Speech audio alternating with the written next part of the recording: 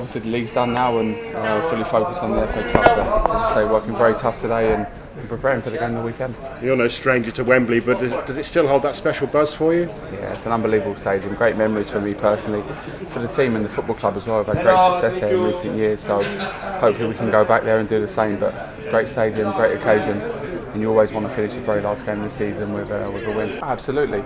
With the league sealed and done, the lads are fully focused. Small celebrations after the game, and rightly so, because you work all season long to be where you want to be and lifting that trophy. Back on it yesterday and again today, and the lads are working really well. But fully focused, as I said, I've been on the receiving end of losing cup finals on the very last day of the season. It's not a nice feeling. So with all the hard work we've put in so far, it's important we finish well. The last major cup final you were involved in at Wembley, you scored. Can we expect that again? I'm not sure. It would be nice, wouldn't it? But listen, whoever scores, as long as we're on the winning team, that's all that matters. That's all I want to do is win. Can I just ask for your thoughts about the send-off you were given in the final game of the season and some of the reaction to it?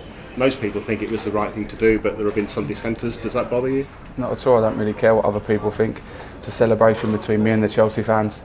22 years I've been at the football club, so honestly I couldn't care less what other people say. It's a special relationship between me and the Chelsea fans.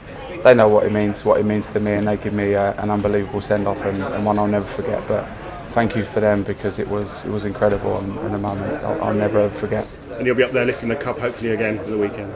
Listen, the boys have been great, so if I can be part of that, whether that's on the bench, in the squad, the manager will make his decision. I'm sure he'll pick his strongest side, but it's a team game, everyone's been involved, and I'll be professional whatever role I play.